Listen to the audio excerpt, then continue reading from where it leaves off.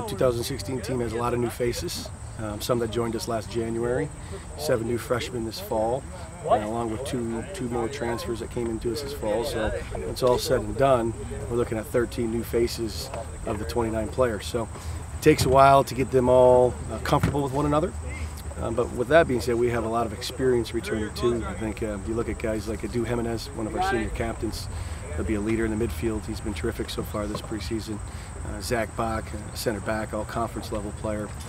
He too has really stepped up in a leadership role. And then Drew Shepard, he's coming off of one of the best seasons in Bronco history as a goalkeeper.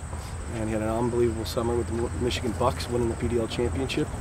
Those 3 guys are kind of right through the backbone of our team, and have really done well so far in preseason, leading the guys and the new guys and showing them kind of how we do things here at Western.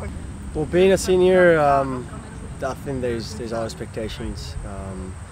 As a senior now, you take the leadership role. A lot of people looking up to you. For me, this year is all about just trying to lead, trying to be an example for my teammates, and just try to have fun. I'd say, it's gonna be tough this year. The MAC's, pretty deep and in the strength of it. But I'd say, all the collective things that we're doing right now as a team, coming together and building these relationships with new guys and our more senior guys that play a lot of minutes. I'd say, just collecting and building those relationships is going to help down the road when we're in those tough situations down the stretch.